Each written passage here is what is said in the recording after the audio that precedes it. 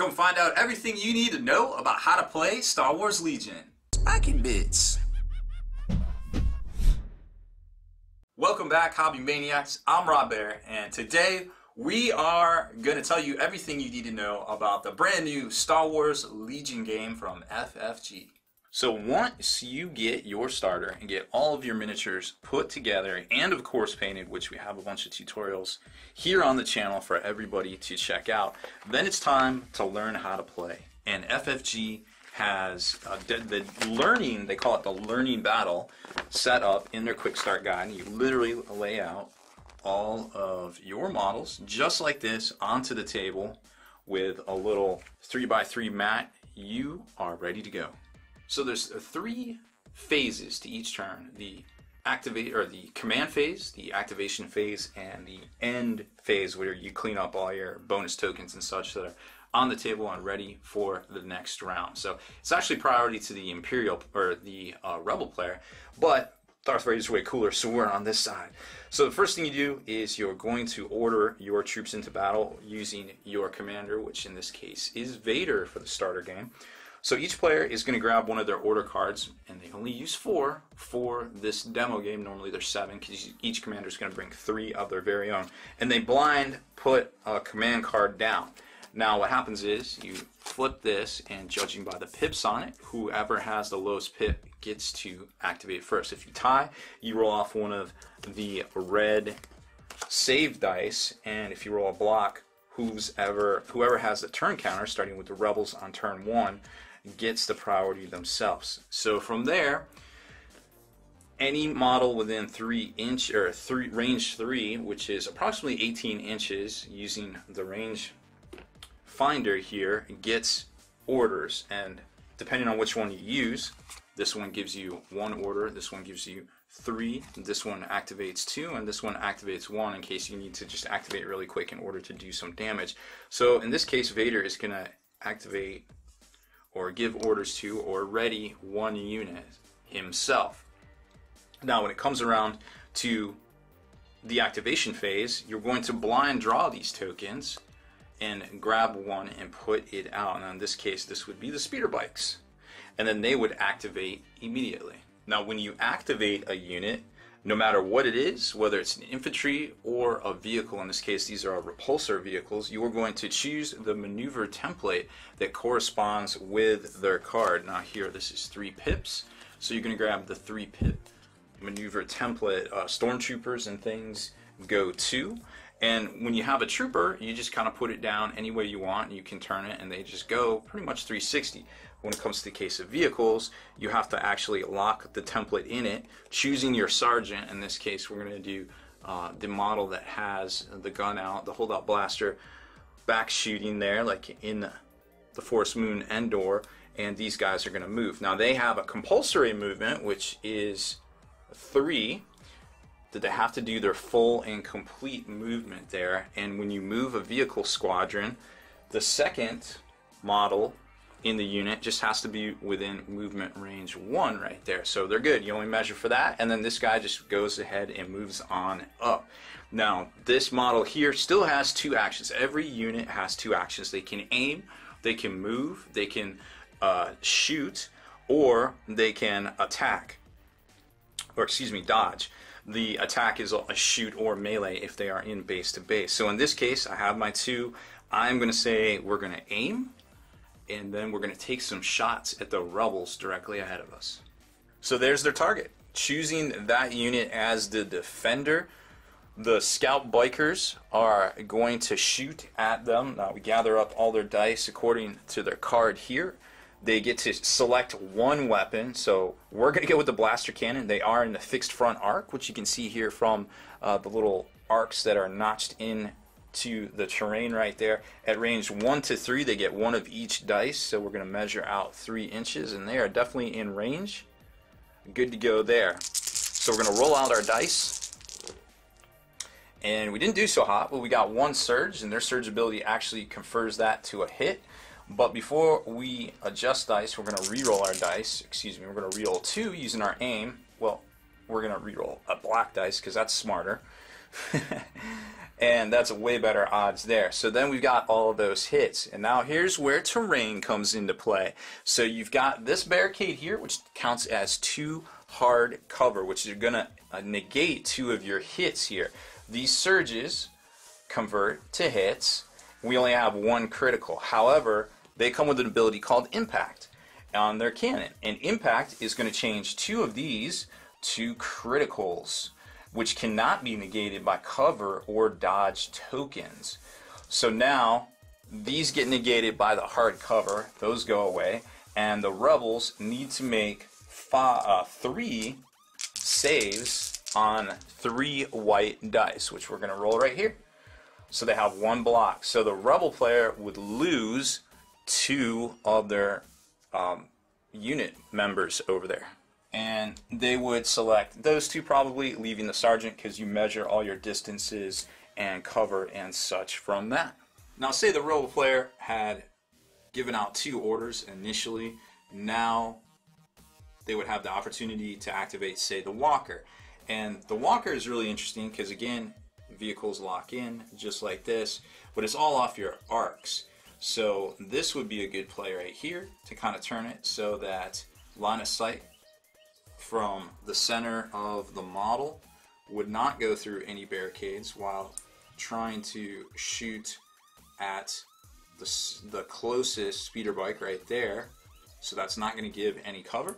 So what's cool about this is now we're going to grab the dice listed on the upgrade card of the laser cannon. This one's pretty good. And we still have 1 action left, so we're going to shoot. We've moved, and now we're going to shoot. We are in range with 4 now. If we were back here, we would not have been in range. And we have a surge and 1 hit. Our surge is going to change to a crit. We have no way to modify dice before that because we have no actions and no tokens on there. So 1 critical is going to ignore a cover, and 1 regular hit is going to get through. These guys have 1 cover just out in the open because they're moving so fast. They have cover 1, so they are not going to be able to negate that, but they can negate this. So the Imperial player is going to have to roll 1 save. It looks like their save is white, so the Imperial player is going to roll a save, and it's a blank, so 1 speeder bike is going to take a wound, probably not on the sergeant, and they're going to have 2 left. So the speeder's taking a wound, and they had already activated before, so their order token is now flipped face down. Next up, you have an order pool, and from the order pool we're going to randomly flip one of the order tokens, which, spoiler alert, are both of your core units here of your stormtroopers. So it doesn't matter which one. I'm going to flip one of these. I'm going to assign it to the ones I want to move, which would be this unit here. And like we showed you earlier, with the movement template, you only have to worry about moving the sergeant. He's going to move up. He's going to perform a double move to get to the front barricade and actually contact it. And then I'm going to move the rest of the stormtroopers up behind him at range 1. That's called cohesion. And if the majority of these stormtroopers are obstructed, i.e. behind a barricade, then the rebels are going to have a harder time shooting them because they're going to negate 2 of the dice coming in that actually hit them unless they're criticals. So double move here. They have done their move. They are in position. And another key thing to know about here is that the sergeant is in base to base with the barricade. So the barricade is not going to provide any cover if the next round when the stormtroopers decide to fire it that way, because he is touching it. So they will not be giving cover up to the rebels. Now something else might provide cover later on down the field, but that's the case right now. And then it goes back and forth through activations to the next turn, where players will once again blind do their orders. However, that card goes away. Orders are discarded when they are used, except for the standing orders card, and sometimes some of the commander cards as well. Like Vader has a special ability where you can shuffle his back into the order pool, etc. So that is the basics of how the game is played. You attack in melee if you're in base to base. Everything else is pretty much range attacks at that point. Now when it comes to units themselves, we'll go over Darth Vader, because why not? There's going to be a points cost over here, so he's 200 points base. He is one unit, one model in his unit. He's save is 1 red dice. Unfortunately, he has 1 red movement. His health is 8. He has 8 wounds, and he cannot be panicked. He doesn't care. He is the Dark Lord of the Sith. He's basically the Star Wars equivalent of Honey Badger. Now, he has some special abilities here, which they're all actually in... Yes, they are actually all in the starter. So deflectability is really cool, because if you have a dodge token out, at that point, if you pop the dodge token, you gain a surge ability of a block, but you can also fling back on a surge 1 of the wounds back at them, and they just suffer a wound, which is the equivalent in Star Wars of mortal wounds in Warhammer 40k. He's immune to Pierce. Pierce is pretty fierce. That is just going to wreck most folks, and if you have any questions about keywords, they're on the back of the card right there. So whenever a weapon has a keyword Pierce, the 3 indicates it's going to cancel up to 3 block results. So when he gets a hold of something, he's going to do the Lord's work against it. He has Master of the Force. So during the end phase, you may ready one of your Force upgrade cards, which he has 3 Force slots right over here for freezies. Relentless, after you perform a move action, you may perform a free attack action. Luke has something similar. It's called Charge. He has a melee attack only at 6 of the most destructive attack dice out there. They only have 1 miss on their D8 facing right there. So pretty brutal. He has Impact 3, Pierce 3. Impact is going to change hits over to criticals to get through dodge tokens and cover. So, like I said, he's got Force upgrade here, and there's a bunch of upgrade cards for most stuff out there. You can kind of see in this diagram right here, there's all the upgrade cards that units can have. Most vehicles have pilot and comms. Then there's grenades. These are weapons and hard points for a lot of different things, and then it kind of goes from there. So he only has Force. Luke had some other things, because Luke's kind of a hybrid from a normal infantry person to a Force user. So these are all Force upgrade cards. You're not going to use these in the starter, but just to give you an idea of what they can do, they are going to have a cost. So from 5 to 10 to 15 to 18 to 18. Gaining dodge tokens for a free action is pretty good. Now this symbol right here means tap or exhaust. So when you do it, this is now exhausted, and these do not untap or ready themselves unless you perform an action to ready all of your cards. Remember, you only have 2 actions on each guy, but these are free, so you can do them. The drawback is they do get exhausted. Force push, you can push things around at speed 1. You can dish out suppression tokens. This one here, just straight up choke somebody, 1 wound at range 1. Saber throw is pretty good. Remember, he has 6 red dice over here, so he's going to be able to throw his saber at range 1 to 2 for half rounding up, so that's going to be 4. Or no, excuse me, half rounding up, so that's going to be 3. It's not +1 damage right there. So he does get a little bit of a melee attack there. And remember too, all of your commanders are going to come with special orders cards that you can use. You can use up to 7 of these in your command deck.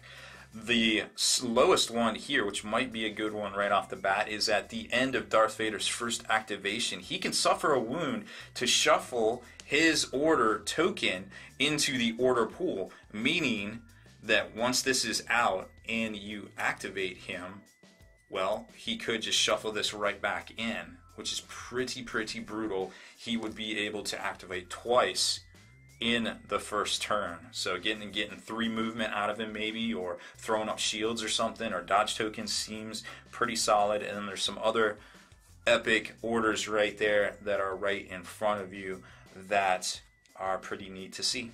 Another neat thing that isn't going to come into play in the demo but is part of the game is the way that you set up your game with your opponent. So you're actually involving your opponent and kind of to determine how or what game you're going to play. So you're going to be drawn, and there's a specific way to do this in the rule book, but I just thought I'd briefly mention it in this things you need to know preview here. So there's going to be conditions, deployments, and also the mission itself right here. So there's a specific way to work through these cards and come up with your overall mission, your overall deployment, and a random little kind of monkey wrench in the works that you guys have to be aware of. So no two games are going to be quite alike in Star Wars Legion.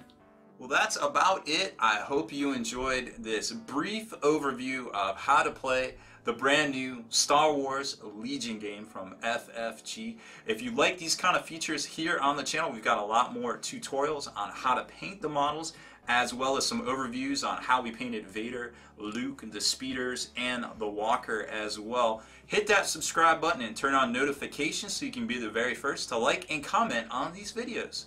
Deleted scenes, bonus content, and all the interviews and post-game wrap-up videos can be located in the Hall of Veterans on thelongwar.net.